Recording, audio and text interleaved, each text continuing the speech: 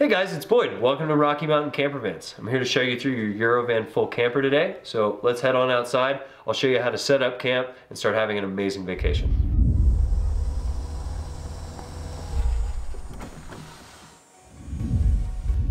All right, so when you get to camp, first thing you're going to do is turn on your propane. Come down here, propane tank is situated below the van. Keep in mind this is the lowest ground clearance point on the van too, so you don't want to go off-roading. Anyway, to turn on the tank, valve is right here, right is off, left is on. Make sure you turn this all the way to the left so that you can supply gas to the appliances inside. So we're gonna send you out with a full tank of propane, but if you do need to get a refill while you're out on the road, this is the fill valve right here. It does need to get filled by a professional, so look for a gas station with a large horizontal or vertical propane tank, and they should be able to help you out. If you're having trouble, give us a call. These are your fridge vents. The upper vent is the exhaust for the refrigerator. The lower vent is the fresh air intake. The fridge does operate on propane as well as battery and shore power. So when you're at camp, propane is usually the most efficient way to do it. If you are running it on propane, hot exhausted air will be coming out of here. You'll occasionally hear an exhausting noise, and every now and then you'll see steam rising off of this. Not a big deal. Moving back from here, this is your shore power outlet. Female end of the plug plugs in here, male end plugs into the power source at the campsite. Make sure that the breaker is on at the campsite so that you're receiving power at the van. Down below that is your gray water dump. You've got 8 gallons of gray water in the van. To dump that, simply pull this lever out, water will start pouring out. Make sure you find an appropriate place to dump that. Most campsites have dump sites at them. This is your furnace vent. The top part of this is going to be exhausted hot air. The lower part is going to be fresh air intake. Hot air comes out of here. So just make sure you're not parked up against any dry brush or let any kids come over here and play in front of it. But this system allows you to run the furnace at night inside the van without any fear of exhaust inside the van. All right, so when you get to camp, you're going to switch over from driving mode, which looks like this, to camping mode, which looks like this. First thing you do, slide your seat forward, and then there's a lever over on the side. Lift, spin your seat around. The seat will then slide back, gives you a little bit more hangout room in here. And behind here is plenty of dead space for any bags that you're not using, shoes, things like that. The driver's seat will spin around too. The mechanism is just over here on the inside of the seat itself. All right, so the next thing you're going to want to do when you get to your campsite is get a little headroom in the van. To do that, I'm going to raise the roof here. First thing, undo this safety latch in the middle, let it hang down. And then there's 2 pop latches on either side. Simply push those 2 down and you can shoulder the top up and the pop struts will raise the roof and do the rest of the work for you. So when the roof pops up, it's already in sleep mode for the top. Best advice for people sleeping up there, make sure your head is facing towards the front of the van, not the back. And do me a favor, when you wake up in the morning, remember where you are before you sit up. Otherwise, you're gonna get a headache first thing in the morning. All right, so to get up in the rooftop tent, you can monkey yourself up there however you want, but please do not step on the armrests. They will snap and break and you'll hit the ground pretty hard. So during the daytime, when no one is sleeping up top, you want to get a little bit more headroom in here. To do that, simply lift up.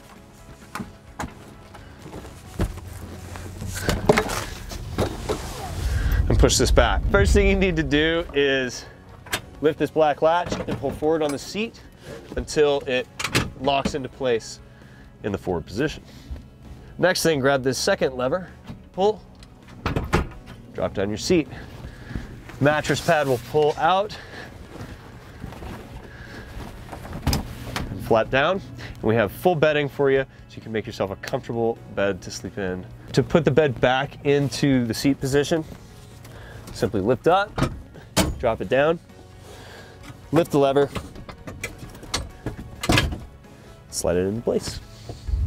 Every van that we send out comes fully loaded with all the gear you'll need to stay out on the road.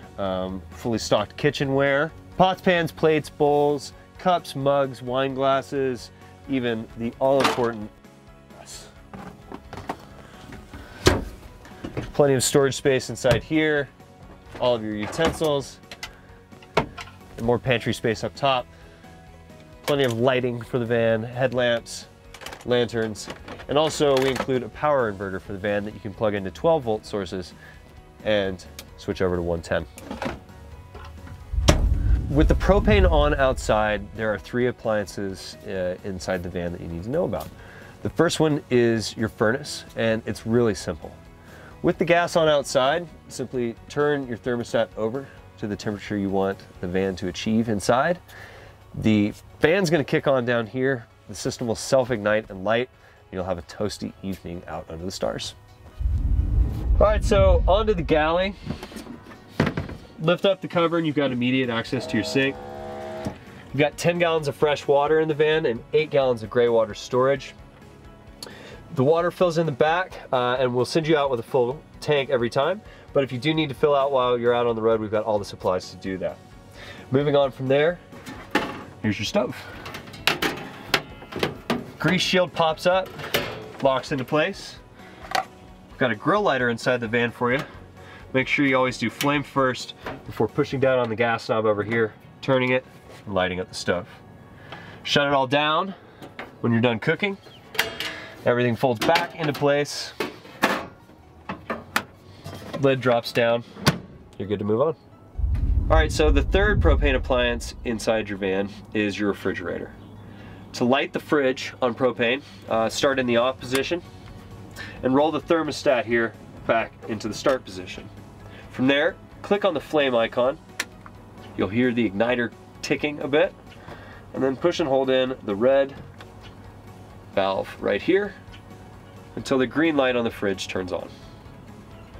Once you've got a green light, keep this button held in for another 20-30 seconds until you can let off and the light stays green. From there, make sure you turn your thermostat over between 4 and 5. You're gonna have a nice cold fridge for your trip. The next power setting is shore power.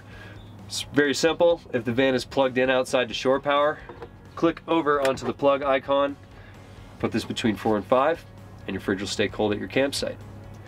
The third power setting is the battery. The battery should only ever be used when the engine is running and the car is moving. Otherwise, you need to switch it to off and decide between propane or shore power for the fridge.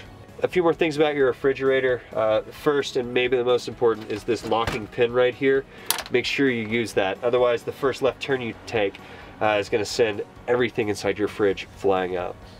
Next thing about your refrigerator is when you open the door, you're gonna bring all of the cold air that was inside of it out into the van. So make sure you know what you're going for when you open the fridge and reach in. In this case, cold beer. Third thing about the refrigerator, it does need to be level to work. You are going to be level at your campsite, hopefully. Everyone wants to sleep on a level bed, but just keep that in mind when you park at a visitor center at a national park or state park. Find a level parking spot if you're going to be lighting the fridge on propane. The third and final thing about your refrigerator is that it is venting exhausted gas outside, but it is going to produce a little bit of heat behind it. So if you feel heat coming up from behind the galley right here, that's totally normal. You can always open the vent window and let a little fresh air inside.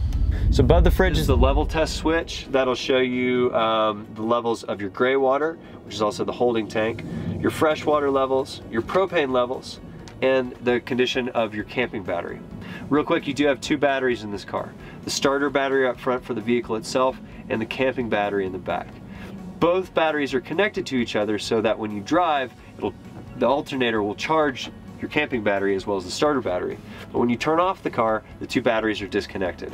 That way, if you did run down the camper battery, you'll still be able to start the car. Also on the control panel, you've got a 12-volt power outlet here. That works at all times off of your camping battery. And then a 110 outlet here.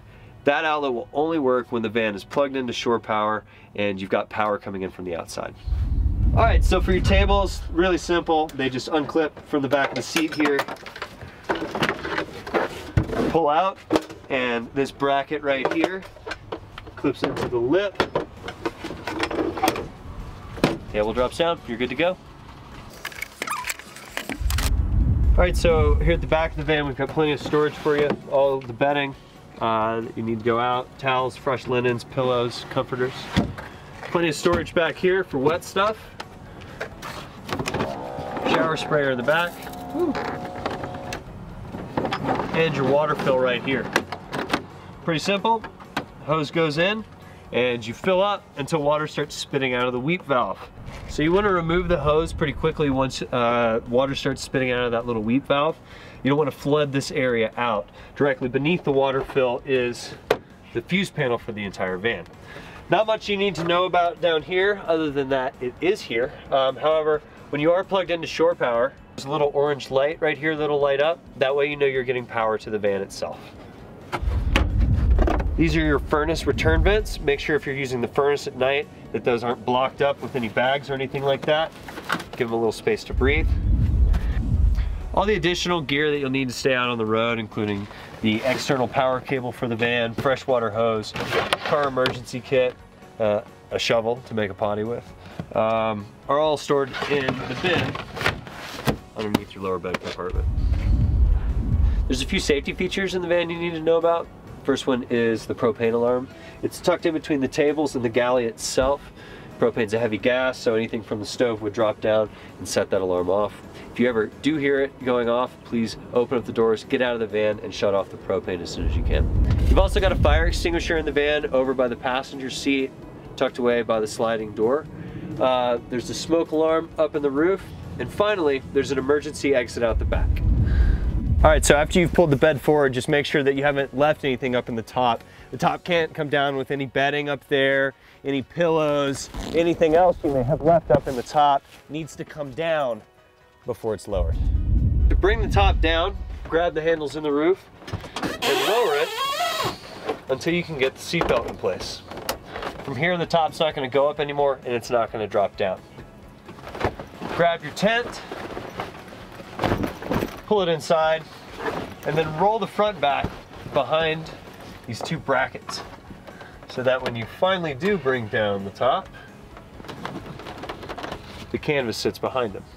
Next thing is to walk around the van, make sure you don't have any tent material sticking out, tuck it in if you do, and then come back in the van and lock the top up.